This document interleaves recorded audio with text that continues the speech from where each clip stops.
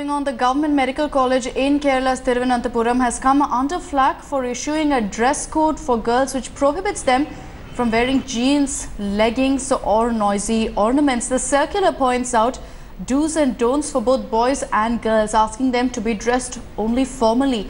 While the boys have been ordered to maintain a formal dress and shoe code, the women have been asked to wear formals, which specifically means only churidars or saris. The diktat also asserts bizarrely that girls' hairs must be put up. This is really not the first instance of a dress code menace having hit educational institutes in the state. A college in Kozhikode earlier had banned girls from wearing jeans on campus. This was earlier in the year.